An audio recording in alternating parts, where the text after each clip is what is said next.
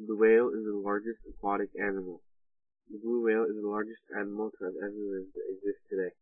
But as you might not know, it actually evolved from a land animal into what it is today. First, some basic information about whales.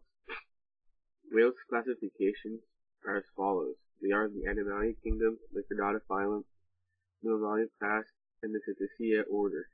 The order of the Cetacea is the order of 80 different species. There are two groups used to classify whales. The first group is Mysticidés, which is also called baleen whales. These whales pull in food from the water of the sea through the use of their comb-like flakes that are suspended from the roof of the mouth. The second group is Odontoceti, which is also called toothed whales. They include belugas, narwhals, sperm whales, pilot whales, and beak whales, in addition to all of the dolphins and porpoises. Ancestors of the cetaceans were originally land organisms, but as they began to lose their ability to move on land, they became inefficient swimmers.